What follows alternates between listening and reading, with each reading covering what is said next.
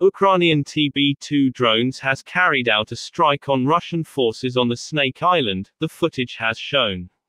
In the footage, the TB2 drones can be seen targeting a Russian helicopter as it's just dropped Russian troops on the island. The location became infamous after Ukrainian guards and Russian invaders had a conversation at the early days of the war.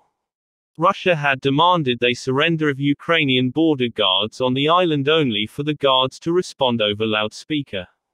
The border guards were later taken captive. The video footage is the latest out of many raids carried out by Ukrainian forces on the island. Another footage of video also released on Saturday appeared to show Ukrainian pilots carrying out a bombing raid on Snake Island. Ukrainian forces were able to carry out accurate drone attacks since the beginning of war in Ukraine.